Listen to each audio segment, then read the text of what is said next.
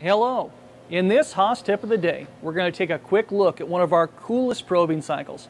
Now, whether you have a probe yet or not, understanding these basic probing cycles is going to make you a more valuable machinist.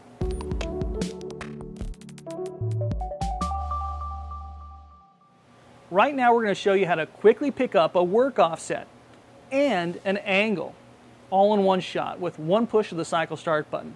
You can use that angle value later on with a G68 rotation or even on one of your rotary setups.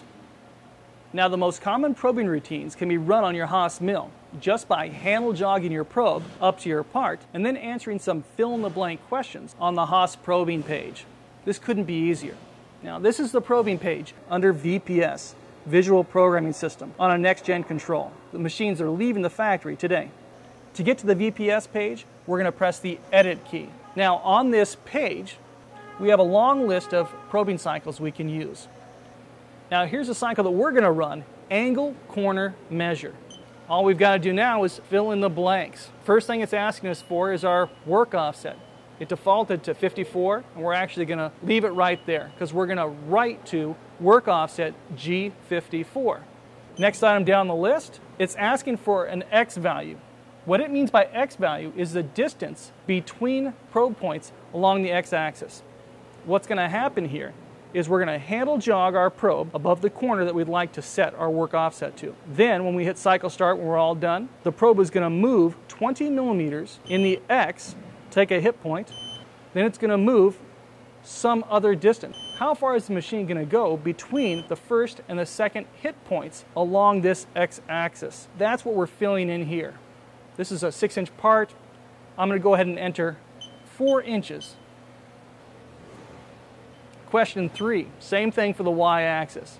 We're going to handle jog in front of the corner of the part. When it comes time to probe, the control is going to move the probe up 20 millimeters before it takes that first probe hit. Now, how far we want it to go for that second hit? I'm going to enter 1.7 inches.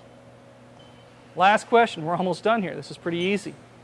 What corner would we like to probe from? Which corner do we want to set as our work offset? We're going to set this front left corner, corner 1. If we were going to go off this back right corner, we would choose corner number 3.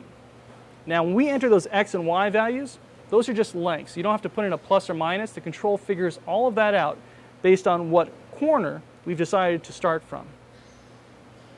Now all we've got to do is follow the on-screen instructions and press F4 to generate the code. I'm going to output this to MDI. Now I'm going to go ahead and load up our part, handle jog that probe right in front of this front left corner, and press cycle start.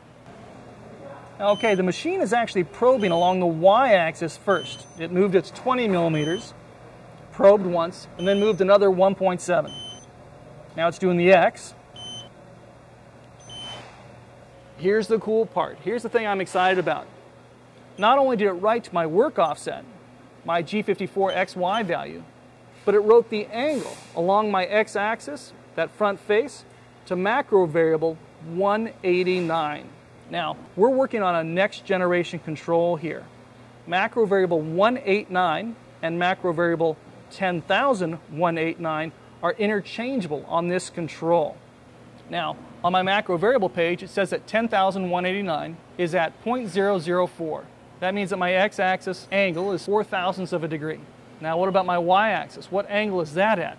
Well, that value is stored under variable 192, or 10,192 on a next-gen control. Again, 10,192 and 192 are interchangeable on a next-gen control.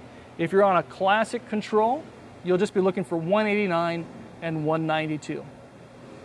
So our 10,192 is 89.95 degrees.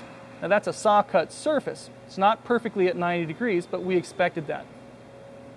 Now I don't want to look at the macro variable page every time I want to see what my angles are.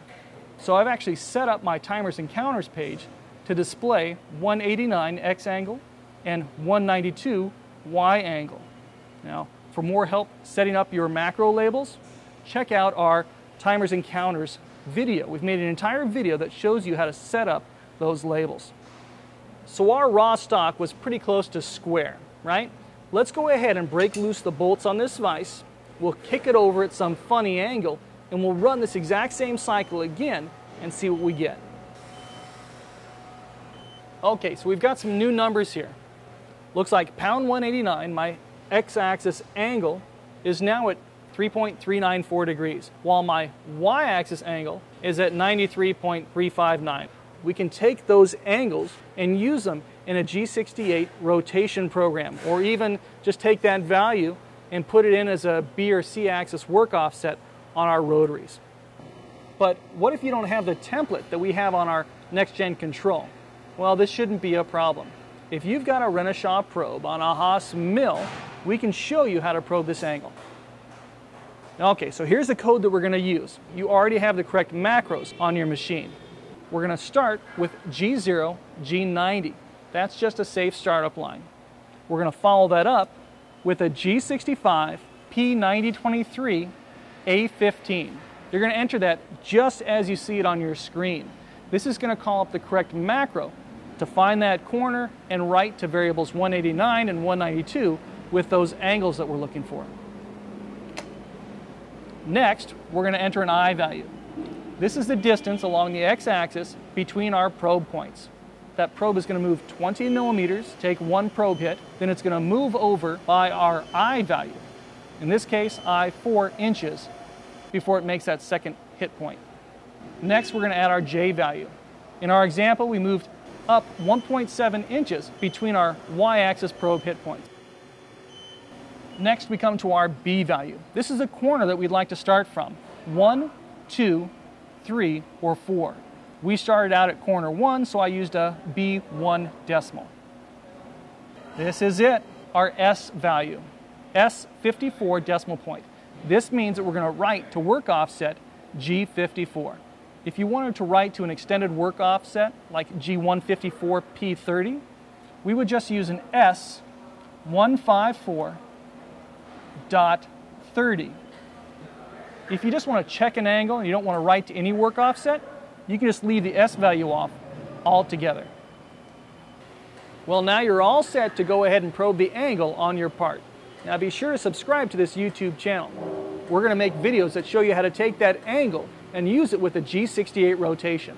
We're also going to write some custom probing macros that we can use to set up our rotaries. I'm looking forward to it. That's it, and thanks for watching this Haas Tip of the Day.